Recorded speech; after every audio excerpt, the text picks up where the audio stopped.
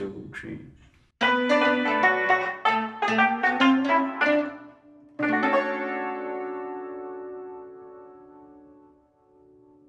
Welcome to another episode of Coffee Chat, and I'm Sangwa. I'm Anson, and we're from Eastern Music. All right, so Eastern Music is a company that started in 1978, dealing in all kinds of Chinese music instruments. So we sell music instruments, and we do lessons. And also repairs. Yes, okay. So it is called Coffee Chat. So what coffee do we have today on our table? I'm not sure how you pronounce this. Chef. Okay. It's an Americano. Yeah, so Lao Ban likes his Americano. And for me, I'm an iced coffee kind of guy. So it's a kopi C kosong peng. Yeah, I always drink my coffee hot. Yeah, I like to drink ice with no sugar. So speaking of no sugar, things might get a little bitter today because really? because we're gonna touch on a very interesting and not widely discussed topic. I think it would be nice if we just chat a little bit about the different types of conductors that we meet or come across in Chinese orchestra. Okay. I think we're not going to limit it just in Singapore, but maybe like the general region here the foreseeable region, because you are from Malaysia, so yeah, you that's do right. have And I also experience as well. might have some experience stories to share. Not my own. Maybe I have friends from Malaysia. Who knows? Okay. So Anson, maybe you just tell us your experience of being in an orchestra. Not really your experience, but like The 来龙去脉. how many orchestras have you been in? How many conductors have you experienced before? Okay. So I started out my CO journey way back in Malaysia, Sabah, Sanakan, my hometown. So that was my first ever experience playing in an orchestra. Then eventually I came to Singapore and I joined the Singapore Polytechnic Chinese Orchestra.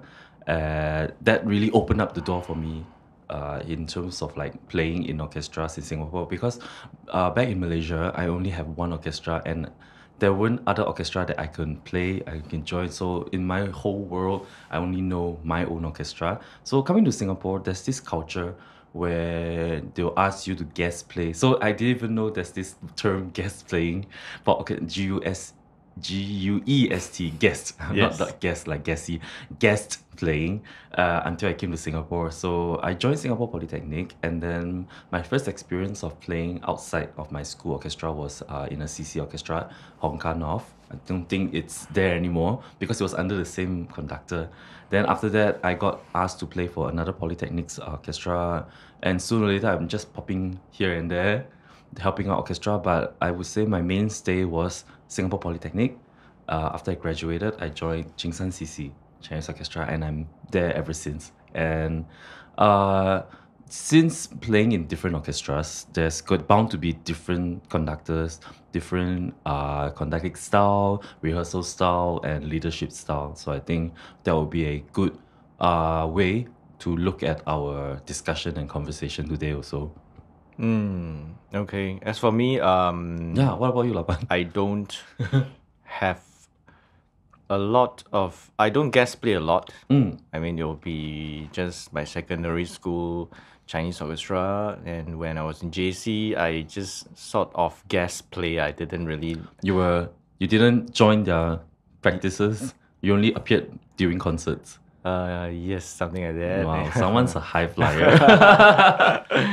And after that, I went to the music and drama company. Yeah. MDC. Yeah, so that's about it. Sometimes I do Appear. not sometimes, actually just once, if I do remember. I guest play at Kaban Baru CC. I remember you played for your primary school, like alumni reunion. I wouldn't say that is joining an orchestra because Guest play. yeah, I just appear on that day and I didn't even Like I join say, high that. flyer.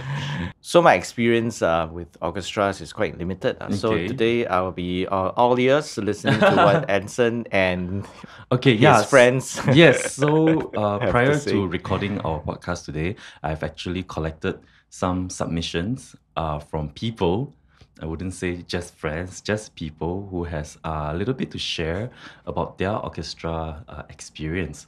Wait, when you say orchestra, do you mean the experience with conductors or in We're orchestra? just narrowing down to their experience with conductors. Okay. Yes, because being players, musicians in an orchestra is a different topic that we can also discuss about. But mainly alright. today, we're just going to share about conductors and perhaps leadership style, like we mentioned previously.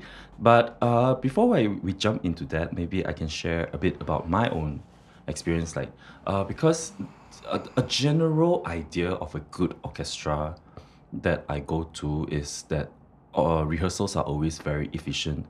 When we say the rehearsal time is from this time to this time, it will stick within this time. And even before the rehearsal starts, the conductor will lay out what are the pieces that we'll be rehearsing. So we all come prepared. So I mean, but of course, having said that, a good orchestra also depends on the musicians themselves, putting in the effort, making sure that rehearsals can run smoothly. So it's a two-way thing. The conductor has to be able to conduct rehearsals efficiently, but at the same time, the musicians themselves will have to make sure they come prepared, or else it will be a very difficult, like loggerhead kind of situation.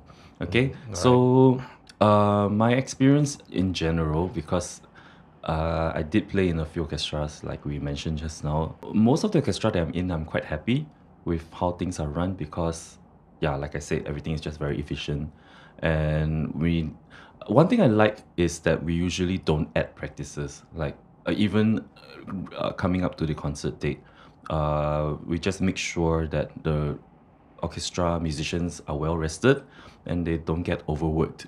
Yeah, so I think that's a good benchmark when it comes to joining orchestra. I mean, for me, at least, yeah. Okay, efficiency and punctuality. How to pronounce the word? Punctuality. Punctuality, yes. Yeah, okay, yeah, but in some of our defense, I mean, I myself is also guilty of it. Sometimes I'll be late for rehearsals as well, and rehearsals tend to. I mean, I'm not the only person late at that causes the rehearsal to start late. But like sometimes the conductor will wait for more people to come, or else he has nothing to conduct. Also, if there's only like 5-6 people there ready to go. Yeah, so I think with that in mind, yeah. Okay, so you talked about what makes a good orchestra, but The conductor. you have not talked about what makes a good conductor. I think the character of the conductor is quite important also because sometimes when we join orchestra, it's not just because we have a lot of friends. I mean, that's a big reason why we join orchestra also because human we thrive in social interactions and also being in a community. So having a good leader or at least a conductor that is very can work well with, like they listen to your opinion, they even outside of orchestra you guys can hang out, can just chat casually, like the barrier, not, I wouldn't say barrier, but like the gap is not too big, like is someone approachable and or someone that doesn't just randomly throw fits of tantrums at you and like making you feel small and disrespected as a member there. I think that also makes it quite enjoyable to be led under such a conductor. Yeah, that makes you feel noticed, makes you feel heard, and makes you feel respected, and like you're really part of this big orchestra, this community. You just now you said makes you feel hurt together with Oh, them. HEARD, heard. Sorry, I had not to hurt. work on my heard and Okay. hurt. Just clarifying. Yes. for, So yeah, these are the Okay. qualities that I look for if I'm in okay. an orchestra. All right. So yeah, please go ahead and see what your contacts have to say about the conductors they have experienced before. Okay, so what I'm about to read to you is just submissions from a few people, and I'm reading it word for word. Yeah. Okay. So here we go. So this person says, firstly, I believe the best kind of conductor is one that does their homework and is efficient during rehearsals. Exclamation mark, exclamation mark, exclamation mark.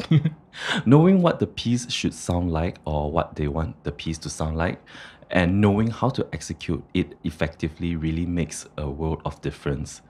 And like they know what can be fixed during sectionals and what can be run through a few times in rehearsals, so they won't make you waste your time during combined rehearsals listening to other instruments having 20 minutes sectional practice, which is like 10% of your rehearsal gone. So, granted, a big part of this is the orchestra being hardworking enough, like what we said just now, to do their homework and get it down by the next practice. So, that's something to keep in mind as well. Yeah. So, basically, what this person is saying that the conductor need to do their homework also. So, we mentioned that as musicians, we have to practice our parts before going to orchestra. So I think what this person is saying that half of the effort also comes from the conductor themselves, because they gotta know where are the cues, they gotta know how they want the music to sound like. Because I think you and I can agree, music is quite subjective. Sometimes it depends on what we're feeling also, right? So conductors gotta jot down on their their scores to make sure that they can always conduct the same way, because musicians sometimes they join in late, or sometimes some musicians just join in from day one up to concert date, and the conflicting information might be quite troublesome if you're a musician yourself. Okay. So yes, I do agree that the conductor has to do their own homework. But sometimes it is so. Of course, the best scenario would be the conductor knows the work inside out. Yeah, but a lot of times, they get scores which they don't even have 总谱, like here and there. Master score, master copy. Yeah, the master score. And I do have a bit of experience conducting because I actually had to relieve secondary school for like just 2-3 lessons. So for teenagers, secondary school. Yeah, so I find that it's actually quite a nerve-wracking experience, even though they're teenagers. I find that I need to know the piece very well in order to be able to give constructive comments. For example, pieces like 精神狂, you might not have a master score, so you just have to, based on what you know, to correct along the way. Yeah. So actually, just now you read that one of the things is the conductor spending like 20 minutes on a certain section. That's right. Yeah.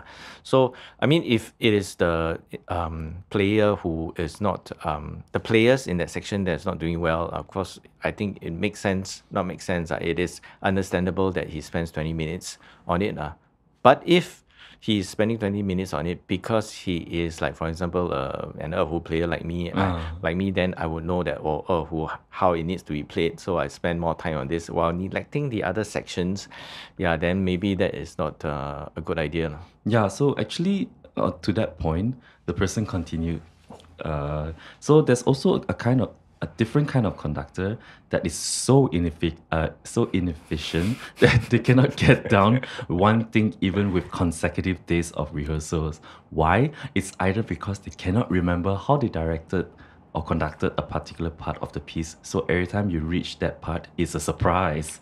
Or it's because they find another random part of the piece and they pick that heel and die on it. Okay, that's a little harsh. And then congratulations, another 20 to 30 minutes of your life gone. This person, I can sense a lot of frustration and anger, yes. Yeah, in this person's rehearsal. So what is this person saying in this part? It's just saying, the person is just saying that, I think it's just to continue on how when conductors, they don't write down their notes, and once they reach that part again, then they find something new, or they find random parts of that passage that they want to rehearse, and it just makes it very inefficient. So I think the point that we're driving in so far, right, is what makes it not pleasurable, not happy, not fun to play in an orchestra in terms of conducting style is when things get like things keep repeating and things cannot be fixed and it's just very inefficient and it's I wouldn't say boring, but like other sections might not get a chance to play their parts and it will just get very dry hearing the same parts over and over and over again. Yeah. Okay, so in essence, I think maybe a good conductor would make notes and make sure that he or she remembers what he talked about at certain parts so that when the part comes the next time, the next practice, he will do the same thing and not come up with surprises, right? Yeah. Yeah, I mean, okay lah. I mean, I individual. mean, my personal experience is, for example, this bar, there needs to be change in the dynamics. Like the score says need to be piano, but the conductor thinks that need to do a forte piano before coming in. And then I remember being in that orchestra. Members usually come slightly later when near a concert, and every week the conductor will have to remind the musicians that there's a change in this one. So the conductor consciously made a note there to remind the musicians to always make sure to make those changes, or else it's going to be very ineffective to stop and retry until everyone got. So before entering that part, the conductor will already say like, okay, it was 2 weeks ago we already made these changes, so please write it down so we can move on quickly and move to other more difficult parts. Yeah. Okay. So here's another submission. The person wrote, a major red flag for conductors is that they act way too friendly with you. Okay, in what context? Let's see. So unless this is a teacher that you've followed for years or has seen you grow, presumably from a kid, and you have a real connection with, there is no need for a conductor you hardly know to be all up in your personal business and even mention it in front of the whole orchestra. Or maybe they expose like certain relationships or something, I don't know. You don't have to spill your deepest, darkest secrets to them even if they ask. And it is normal to feel uncomfortable and politely end a conversation if they are asking too much about your personal life. And if they act so friendly that they physically touch you, it is okay to back away. Oh my god, this is getting a little, It is okay to move away from a touch or grab of your arm or shoulder if it's unwanted, and you do not have to let it happen because it's a teacher or a conductor. So I think right now we're touching on like very personal matters. Yeah, I mean, this is not only true in orchestras. Yeah, I think in work environment, Yeah. school, I think this is a very good example of knowing your boundaries. Yeah, everywhere lah. I mean, I just want to say that although I mean, the conductor is like a figure of authority, so sometimes you might be peer pressured, not peer pressured, you might be pressured into accepting things that It's the norm. accepting things that is not the norm. Oh, sorry. Yeah. What I meant was like accepting it as if it was the norm. Okay, yes, both ways works. Yeah, so just a reminder that, I mean, they're just humans like us, conductors. Just like teachers also, not only conductors or instructors, they're all humans like us. So if, you do not need to feel pressured to accept things if you think that the person is asking too much or the person is getting too close to you, just back away. Yeah, correct. Okay, but on that topic, have you heard of anything? No. Have you? Have you heard of any instances? Okay, maybe now that I'm reading it, perhaps the conductor is just someone who likes to like tap on your shoulder when they talk, or just like grab your arm and when they have something exciting to tell you, perhaps. I'm not sure. I mean, I did hear someone talk about some instructor who, yes, when they talk to you, then they would like to Pat you, like, pat hey. you on shoulder, or touch you on the hand, maybe. Okay, maybe I'm not sure. I never really registered this kind of thing. Plus, I mean, I would think that those are what old people would do, lah. You know? yeah, perhaps. Yeah, Boy, girl. maybe if the okay, But yes. yes, I think it's important to know your boundaries. Yeah, I mean, and in this day and age also. Yeah, protect yourself, lah. You know, Yeah, that's right. there can be all kinds of people out there, so just protect yourself. Yes. So another person says that we also encountered conductors that gravitates towards only playing traditional pieces and has a distinct rejection of newer works, modern works. What's your take on it? Well, what's nothing wrong with playing traditional pieces. True. Traditional pieces is what we grew up with, and I mean, I think it's really what you can properly learn in the instrument, even in the context of an instrument, because traditional pieces sometimes uses techniques, or like we say the 韵味的味道的 tone, the taste of the instrument has to come from the traditional pieces also. Yeah, a lot of the traditional pieces you will be able to hear all the slides and the different embellishments Yeah. of like folk music, traditional Because Chinese I music. remember speaking with our local instructor.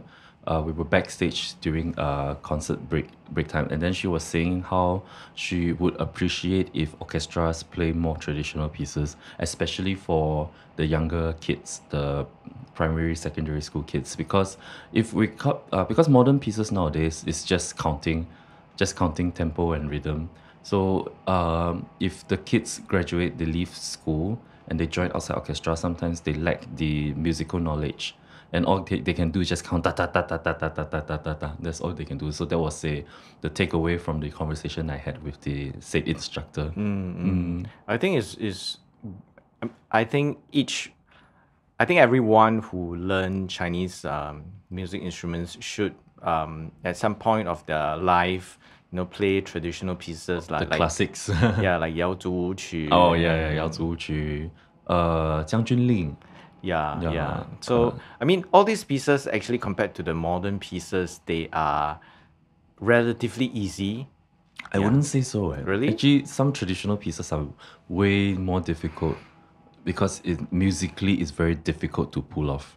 Musically, but technically it's much easier compared to Debatable. the Subjective. newer songs. No, debatable.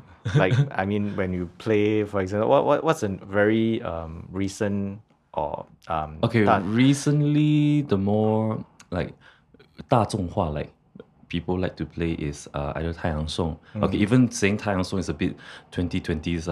We are in the 2020s, sorry. Early 2020s, we're reaching the mid. So it was 太阳颂, 印象国乐, and lately 干将木叶 is. So do these songs have much more like semi-quavers? It's more technical, especially 太阳颂 first movement and fourth movement. There's a lot of semi-quavers running notes Yeah, here and there. there you go. Yeah, so it's just yeah. So the traditional songs they do not like we mentioned 瑶族曲, Yeah. 将军令, 秦兵马俑, all this, they are very thick in terms of musicality. Like Yeah. you really have it's a benchmark to showcase how good your orchestra is. Is to showcase like traditional pieces. 飞天 is Yeah, another like one. my daughter is actually in a school orchestra, and recently she's playing 瑶族舞曲, and I'm like pleasantly surprised. Wow, you're playing this song. This is So nice. we're revisiting the classics. Yeah, I mean, I think it's good that they get to play all these songs, because before that they were playing what? 唐翔? Yeah.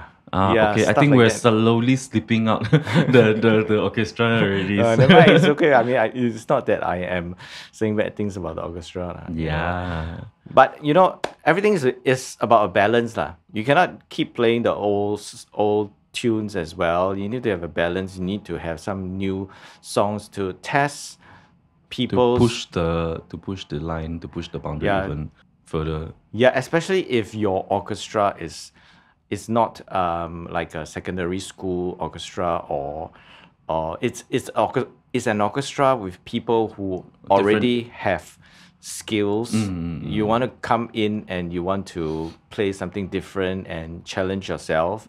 For example, maybe tertiary or maybe even JC to a lesser extent, or maybe outside. Community orchestras. Yeah, you need to have A good mix. a good mix lah. I mean, you need to have stuff like tang xiang. So maybe not that difficult, but so that people so that you can attract people who are already skilled to come in. Yeah, to that's the right. orchestra. That's right. Yeah. That's true. So we have two more submissions. So one of them say that there are conductors that talk non-stop during rehearsals and end up instead of rehearsing pieces, they share their life stories.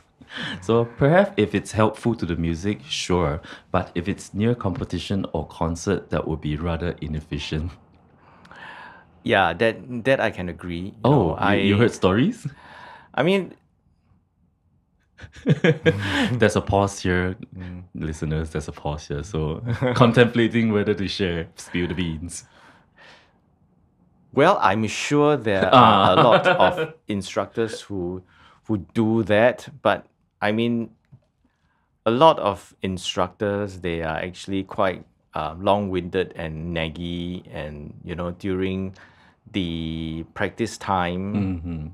Okay, Anson, would you like the instructor to share things during the rehearsal, or you just would like him to get on with it? Oh my, suddenly bounced back to me. Okay, I think it's a good thing for the conductor to feel more human, more personable. I mean, they can share little stories here and there, like if it helps with the music. But I also think it's better if we can just get. Okay, I think it depends. Like if the piece is really difficult, the conductor may read the room, saying like, "Oh, maybe the mood is a bit down. Maybe I'll just cheer everyone up."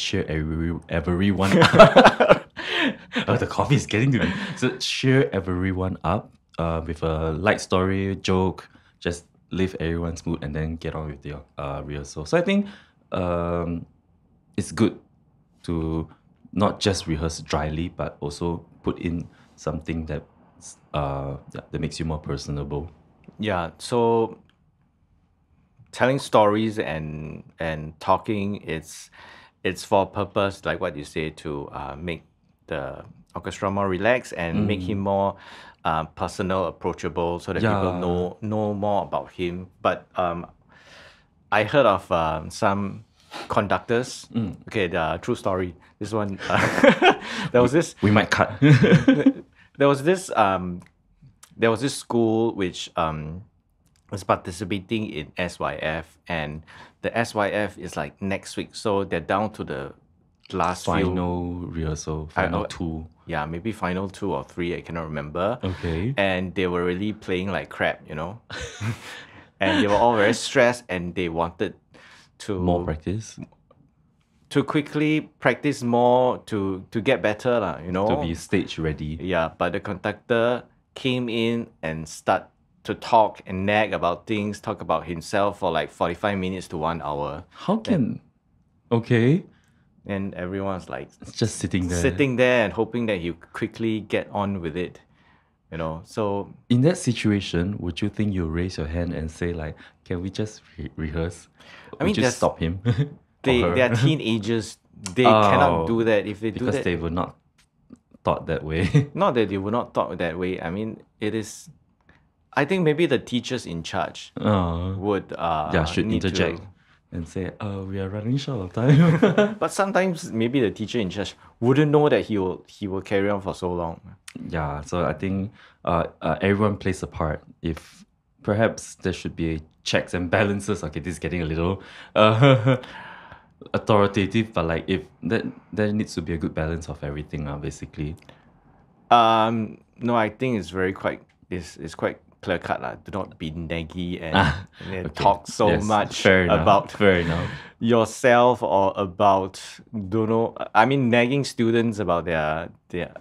I mean, Okay, I really think it would be good if we can know the context of the nagging also. Are you gonna share it? Okay, I'm not sure. They're Just gonna 爆多什么？just the usual nagging 啦 you know, like 我这个弦乐啦，为什么拉到这样啦？以前怎么 Oh, those kind of nagging. Yeah, this kind of Not very constructive. yeah, not very constructive nagging. I mean, maybe the person thinks that it is constructive, giving feedback. But not in a way that puts people down, maybe, or like doesn't get to the point. Not in a way that puts people down. I don't know, like I'm not there. So, like makes them feel like I'm a bad player. Well, I think it's quite clear cut that nagging is no good, especially nagging for long periods. Sometimes it's just the conductor's personality. Yeah, the person needs to be more self-aware. We have one last submission, and just a quick look at it. It looks a bit technical, so bear with me. But I also think this person has a point to drive home. So the person says, there's a huge variety of conducting styles.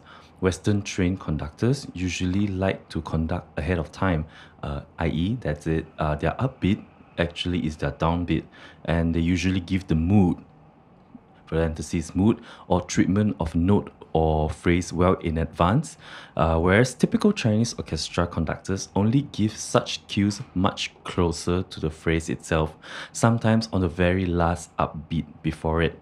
So most conductors, this person's seen, have very standard conducting stroke, which can be a bit dull. But those without the standard conducting strokes fall in opposite ends, two opposite ends. Either one is very musically driven, while the other can get sometimes a little messy. Yeah. So I think what the person is saying is that different conductors, even though they don't have the very usual like 1, 2, 3, 4 stroke, they give more, they imbue more mood driven, musically driven, but sometimes it gets a bit messy because some musicians might not understand the stroking. Some musicians might think that it's giving the wrong signal. So as the musicians, they might feel a bit unenjoyable, or it might feel very messy to be in this orchestra. Yeah, I think that's what the person is trying to say. Okay, that Yeah. means the conductor is too advanced for the orchestra. Advanced might be a subjective word also. Yeah. But again, because this is just based on the person's experience, there's not much context on the level, like at what level the conductor is at, or whether it's a student orchestra where the musicians are students, or adults like us, it's like semi-professional. So yeah. But I think in general, it is a little daunting to play in an orchestra where they don't understand what the conductor is doing also. So things just get messy. Okay. Yeah. Have you been in? I mean, of course, you don't have much experience as much as we do in terms of like playing in orchestras. But have you heard any stories? Actually, to be honest, I'm always not very aware of what the conductor is doing during the time when I was in an orchestra. You know, somehow the music just goes, and I just You just follow. I just follow lah. And a lot of people say that you should look at the conductor. I'm Yeah, one yeah. of those people who do not really look Oh at the no, conductor. you're the conductor's worst nightmare. But you know, I have a good ear, so I do listen to the music, and I Yeah. do follow the music lah. But yes, I do understand what the person probably trying to say, that some orchestras that are really the conductor is not really very proficient, so it makes things really messy. And I mean, to that I would like to say that okay, sometimes okay, it depends on the setting. Of course, if you are in a professional orchestra, or if you are in a school orchestra that is gunning for SYF distinction, then it is very important to have a good conductor who can bring things to the next level. But if you are joining an amateur orchestra, you know, the conductor might be there as a volunteer, or might be just taking a nominal amount of fee to be there, because the fee will not be able to engage someone really good. So the person is just there to take It's you just all. that. That's kind of sad. No, I haven't finished my sentence. Just there to take you through the orchestra practice, to let you all have a good time playing pieces. So yeah, I mean, give the instructor some slack. And as long as it does not abuse you physically or verbally, Make you and uncomfortable. make you uncomfortable, Yeah. you go there and enjoy the music, enjoy your friends, The company, the Yeah, community. enjoy playing in the orchestra. I think that's fine, So if you are a player looking for an orchestra to join, do let us know, because we do know of quite a few orchestras for leisure players and also for people who have a certain skill level, because they play pieces that really require you to practice. Yeah, And like 你要拉得动, you need to be able to play. yes. Like your orchestra, right? Yeah, I Ching San. Okay, so that's all the time we have left for this episode. Thank you so much for listening up to this point, and we hope to see you again in our next episode. Bye-bye. Bye.